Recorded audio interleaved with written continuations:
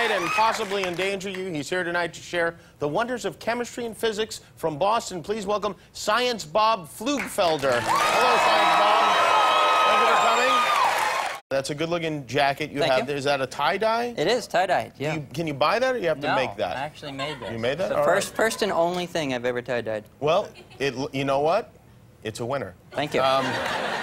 So tell us what we're going to do here. I know you're a teacher. Yeah. What grade do you teach? Elementary level, which is somewhat unique. And the kids go nuts they like to see weird stuff happen. Oh, yeah, yeah. Me too. We don't sit and read a whole lot. Yeah, that's me either. That's exactly what I like. So that's why this is going to work out so well. What is our first experiment? Right. Is it really an experiment?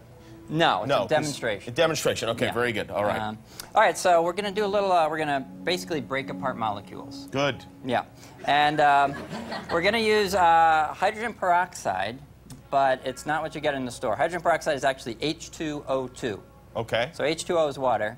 They put an extra oxygen on it, and you got hydrogen peroxide. You get a weaker version in the store? Because I used to intentionally cut myself so I could pour... The bubbling? So I could sizzle up my...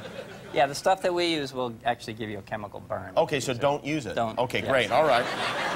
So, all right, so what do we do? We're going to get started. We're going to start with a little bit of, actually, dish soap. So if you want to put some dish soap in your flask. How much? Just a squirt? Yeah, a little more. That's good. Okay. So dish soap will keep the bubbles, because we're going to remove the oxygen, and they'll hold the oxygen. Okay. So I'll put a little bit in here.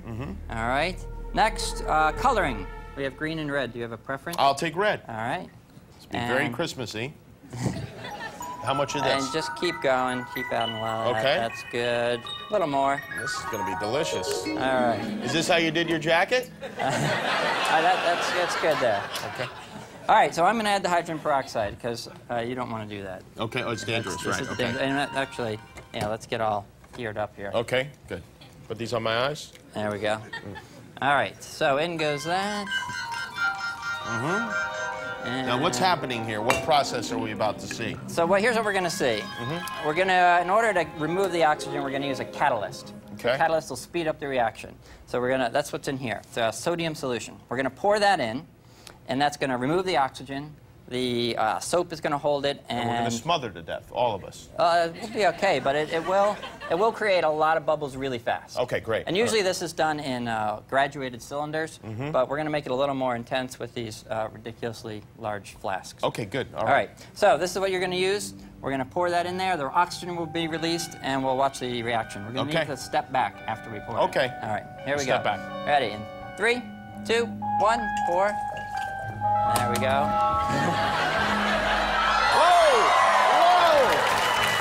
Wow, that's great. That's like Ghostbusters. Wow. Whoa! That's something. We got slime. Whoa! That's going to be coming down for months, I have a feeling. Wow, that's like the greatest zit ever popped. Look at that thing. It's still going. Whoa! And is this stuff dangerous now? It's actually, it's mostly just oxygen and soapy water. Wow. So no. So no, but I wouldn't touch it. All right, good. So all right, I won't touch it then. All right, what else are we going to do? So, that was awesome. Thank you.